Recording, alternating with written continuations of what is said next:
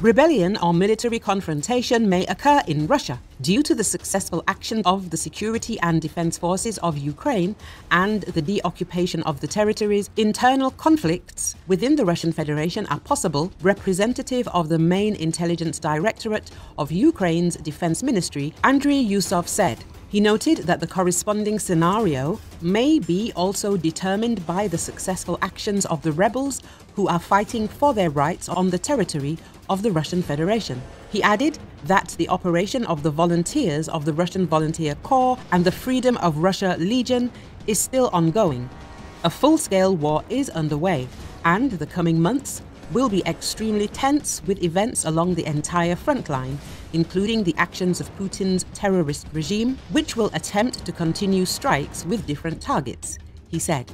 They will try to complicate the offensive actions of the Ukrainian defense forces and demoralize society, but they will not succeed in doing so in the past.